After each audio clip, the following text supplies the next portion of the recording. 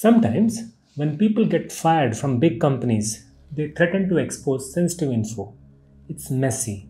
Legal penalties, lost trust, stock prices tanking. Now imagine a gallstone doing the same thing. It's been living quietly in the gallbladder, but once thrown out, it turns into chaos.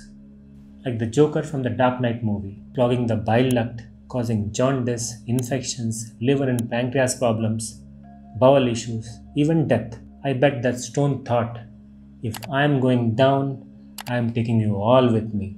Hi, I'm Gaurav and you're watching Gut Instincts. Let's explore the damage a gallstone can cause when it decides to go rogue.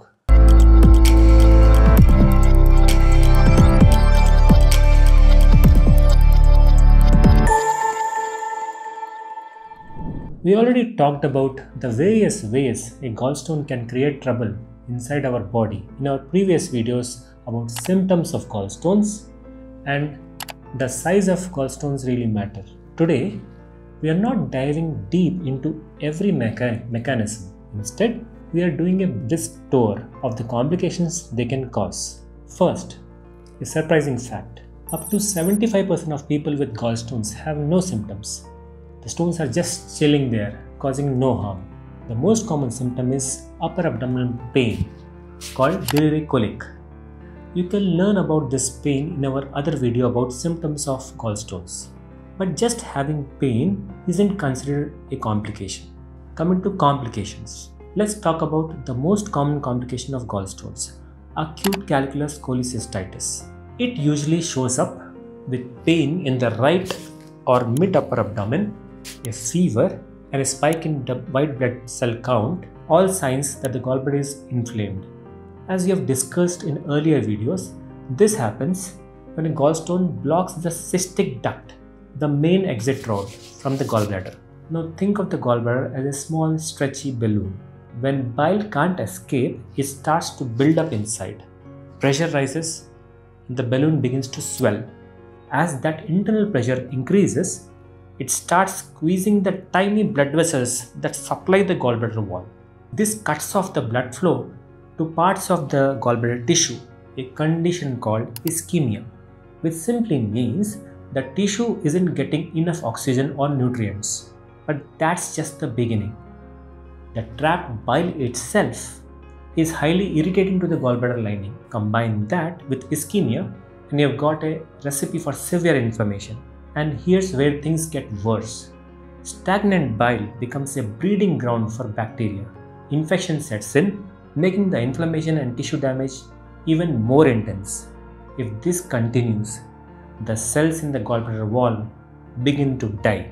This tissue death is called necrosis or gangrene in medical terms. Now imagine this. The pressure keeps rising, the wall keeps weakening, and eventually it bursts. Remember that fired employee analogy from earlier? The one who quietly simmered until he exploded over a minor email. That's exactly what's happening here. If not managed in time, the gallbladder can literally blow up. And when it does, infected bile leaks into the abdominal cavity. This can lead to abscesses, which is a collection of pus, or worse, a widespread infection called peritonitis. And that, my friends, can be life-threatening. Coming to another complication, bile duct stones. These are the sneaky troublemakers that escape the gallbladder and wreak havoc downstream. As we discussed in our video on gallstone size, the bile drainage system in our body is not like the plumbing in your kitchen or bathroom. Bile flows from the outer edge of the liver into a central duct, the common bile duct, where the gallbladder cystic duct also connects. This common bile duct eventually drains into the upper small intestine called the duodenum through a well-guarded valve known as the sphincter of Oddi. Now here's the twist. Small stones can sometimes slip out of the gallbladder and get stuck in the common bile duct, usually just above the sphincter. And when they do, they block the flow of bile, which is essential for digestion and for clearing waste from the liver. This blockage can trigger a cascade of complications, some of them serious, even life-threatening, just like the disgruntled employee we talked about earlier. These stones seem to say, if I am going down, I am taking you all with me. Let's break down the damage they can cause. Biliary colic or abdominal pain. Even a partial blockage can cause intense on and off pain in the mid or upper right abdomen, sometimes radiating to the back or shoulder blade. This pain comes from the bile duct straining to eject that stone. Jaundice. When the duct is blocked, bile, rich in a yellow pigment called bilirubin, can't drain properly into the intestine. Instead, it backs up into the liver and spills into the blood, causing jaundice. Infection or cholecystitis. A blocked bile duct creates stagnant bile, the perfect breeding ground for bacteria. This can lead to cholecystitis, a severe, potentially fatal infection of the bile ducts. Pancreatitis. Here's where things get even more dramatic. The common bile duct joins the pancreatic duct just before entering the intestine. If a stone gets stuck at this junction, it blocks both the bile juice and the pancreatic enzymes. These enzymes can activate prematurely and start digesting the pancreas itself. This causes acute pancreatitis, a painful, dangerous condition with constant abdominal pain, nausea, and vomiting.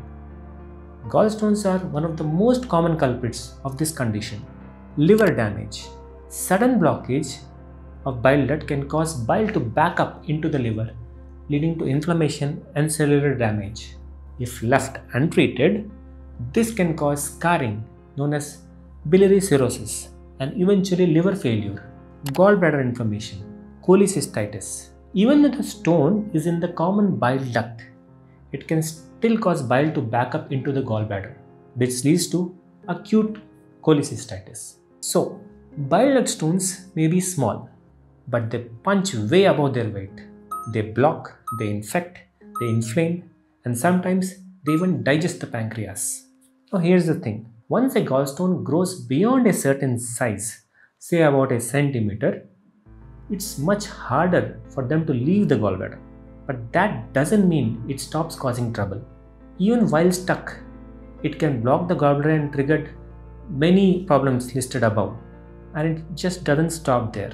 A large stone can irritate the gallbladder wall, persistently rubbing, scarring, and weakening it over time. Eventually, it can erode right through the wall and into the nearby tubular structures, like the main bile duct or the upper part of the small intestine called duodenum. It's a bit like old sewer lines contaminating nearby clean water pipes. And yes, that kind of breach can cause serious problems, including jaundice, bile duct infections, and intestinal blockages. Mirizzi Syndrome. This happens when a stuck gallstone inside the gallbladder doesn't block its own duct but instead presses onto the main bile duct from the outside, like someone squeezing a garden hose. That pressure can partially or completely block bile flow from the liver, and over time the stone may erode into the bile duct itself. The result? Jaundice, abdominal pain, and infections of the bile duct and liver. Gallstone Ileus. A very large gallstone, often 2.5 cm or more, can erode into the duodenum and can start traveling down the intestine. Eventually, it gets stuck in a narrow section, most commonly in the lower small intestine. It's like a boulder suddenly showing up in a tiny drain pipe. Food and fluids can't pass through. This causes severe abdominal pain and vomiting. It's a medical emergency and usually requires surgery to remove the gallstone. Gallbladder cancer. Now let's be clear. Gallstones don't directly turn into cancer, but large or multiple stones can cause chronic irritation and inflammation of the gallbladder lining, and over many years that can increase the risk of cancer. Still, only a very small percentage, about 1 to 3% of people with gallstones will ever develop gallbladder cancer. So don't panic. The presence of gallstones alone isn't a reason to rush into surgery. Gallbladder removal may be necessary for specific groups of people. We'll talk more about that in another video. So while small stones may sneak out and stir trouble, the big ones, they dig in, wear down the wall, and sometimes break through entirely. They are not just stuck, they are strategic. So let's return to our normal gallbladder. the quiet, unassuming organ that usually minds its own business. To better grasp today's discussion, let's use an analogy that might hit close to home. Remember those old wired earbuds we all had a decade ago? Back in the old days when battery life wasn't a concern, they were durable.